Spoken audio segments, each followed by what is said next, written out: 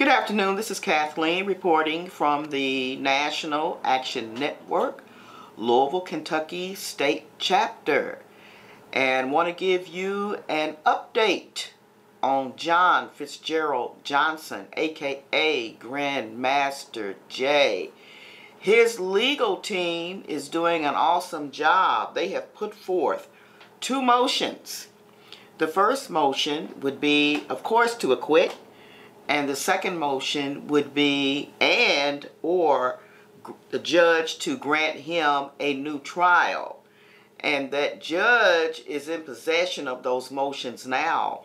And this Monday, September the 26th, a decision should come from that judge as to whether to acquit or to grant Grandmaster J a new trial.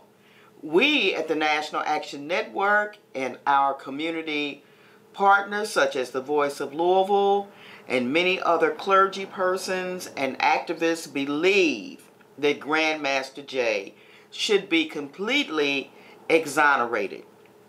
In the meantime, we have some great activities coming up. For example, this evening at 8 p.m. Eastern Standard Time, the world is hosting the Power of Prayer.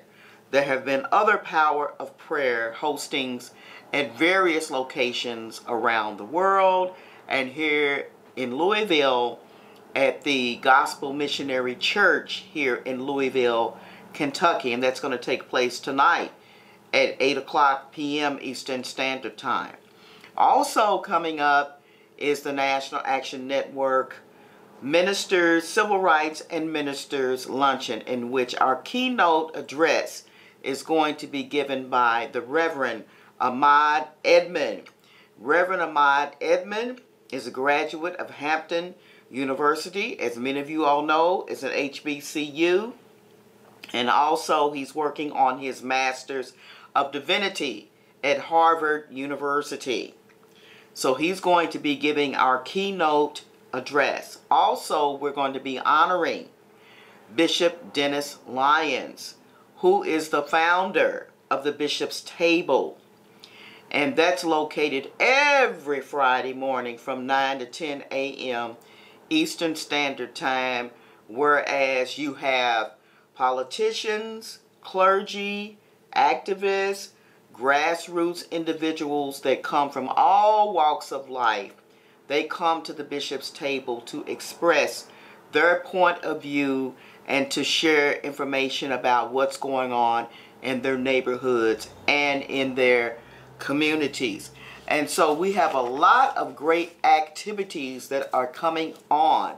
Also, the following day, on October the 15th, activists from all over the city and all over the country will be joining us in a rally to free the voices of Breonna Taylor. Many of these protesters are still facing charges that they received as a result of participating in protest and marches that occurred surrounding the death of Breonna Taylor at the hands of 4 officers that have been investigated by the Department of Justice, and they are still being investigated. It is not complete yet. The investigation has not been totally complete. So they are still working on that. Also, the protesters are going to be participating in this rally.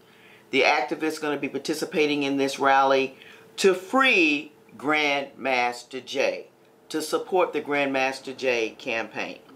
Finally, we have an election coming up in Kentucky on November the 8th. And I would advise many of you all that are listening to this podcast today to support the candidates that support you. Thank you, and free the protesters and free Grandmaster J. Thank you very much. Talk to you soon.